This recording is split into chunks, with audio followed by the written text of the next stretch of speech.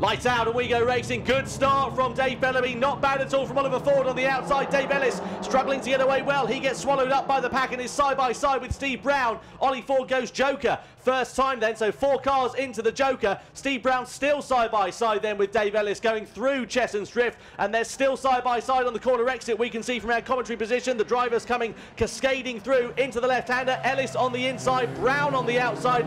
Ellis gets himself back through as Dave Bellamy leads, but Brown is still side by side with him. Once again, they're running almost wing mirror to wing mirror up the top of the hill into the North Bend, and it's Ellis who gets the advantage into the North Bend.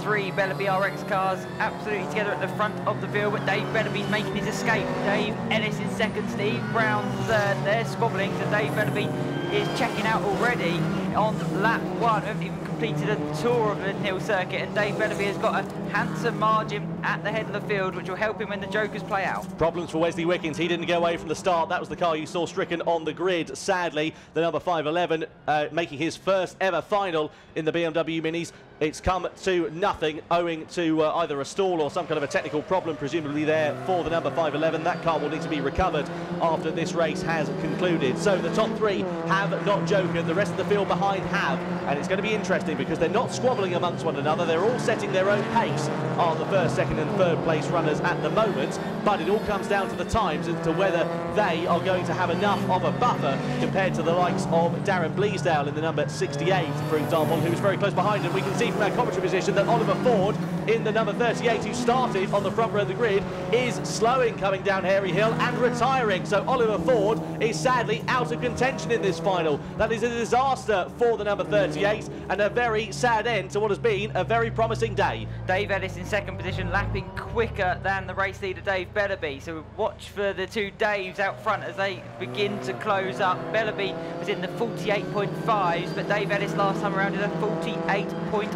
So the second place car to come up into North Bend Hairpin is closing and gapping, importantly, the third place man, Steve Brown. So it's Bellamy versus Ellis, really, for victory. It's going to be interesting to see how this all plays out. Dave Bellamy won round 1 of the 5 Nations British Rallycross Championship here just a few days ago, and he is doing a good job out there on track so far. Dave Ellis, though, has kept him honest throughout the entirety of this weekend, and you would imagine that these two are going to run very similar strategies unless Ellis decides to peel off for the Joker on the penultimate lap. But personally, I can't see that being an advantage as it stands at the moment, because there is too much of a gap for it to be an advantage compared to Dave Bellamy. Steve Brown still sitting in third position as it stands. The drivers coming through the Devil's Elbow, the race leaders, as they come up the top of Hairy Hill.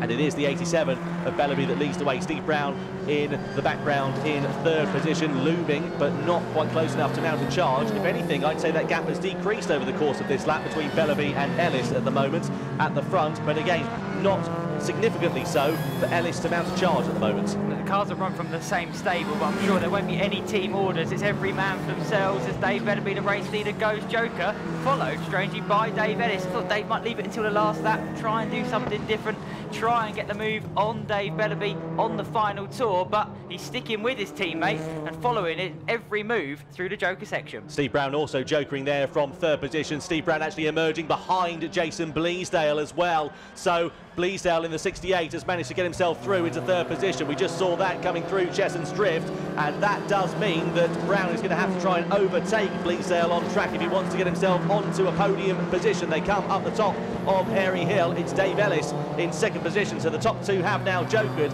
and unless Ellis has got anything in his locker, which I don't know if he has, it looks like Bellamy's got this one sewn up. Yeah, Ellis, I really would have left it until the final lap, just to try and roll the dice and do something different to your teammate ahead. Just sticking with Dave, maybe he just wants to follow every move and try and force him into a mistake. He thought, I'll do that rather than do the Joker on the last lap and come out behind. So he is still with him, and Dave Ellis is probably going to prove us wrong now and nip through on the final lap because he's getting ever closer. Look at this drive he's got through Chesson's Drift. He's closer than he was to Dave Bellamy. They're really putting on a show for us here in the BMW Mini final. Bellamy goes defensive. They're running nose to tail. There's contact between them through the left-hander of the Devil's Elbow. That, though, cost drive ultimately for Dave Ellis. They're running up the top of the hill, but Bellamy has got this one covered up and sewn up, and unless Ellis can get really promising drive, and Bellamy does not out of the North Bend, it's surely going to be the number 87 of Dave Bellamy who is going to make it 2 from 2 here in the Five Nations British Rallycross Championship. Just one more corner to go in the form of the chicane, and Dave Bellamy wins round 2 of the Five Nations British Rallycross Championship in the BMW Mini class. Dave Ellis comes home in second position ahead of Darren Bleasdale in third place. A brilliant race for all involved.